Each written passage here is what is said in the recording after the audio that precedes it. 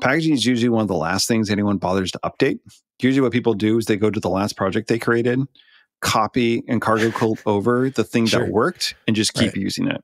So if the last thing they did was set up tools with setup.py, I'm just creating a source distribution, a tar.gz file, whatever, I don't care. And then if they think about it, it's usually before they do a release. And then the last thing you want to do before a release is have bugs with your release process and have your packaging suddenly break on you because you try to read a blog post or watch a video or something, screw up or whatever, and have it fail. And like, screw it. And then you roll back, go back to the old thing, and then you never want to touch it again. Right. So getting people to update can take a while. I mean, PyProject.toml's old in a way. It's years and years and years and years and years. Like we've had this, but I mean, if you haven't updated your project, you probably don't have it anymore. Luckily, because of all the tools that picked it up, and it's all the tutorials now and everything else.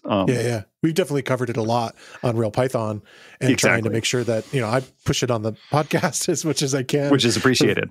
Yeah. It makes sense to me, like if you're going to set up a project beyond just like, okay, I'm just going to, pip freeze this. It's like, well, if you're going to really share this with other people, there's lots of other things you should be thinking about. And this is a really organized way to do it.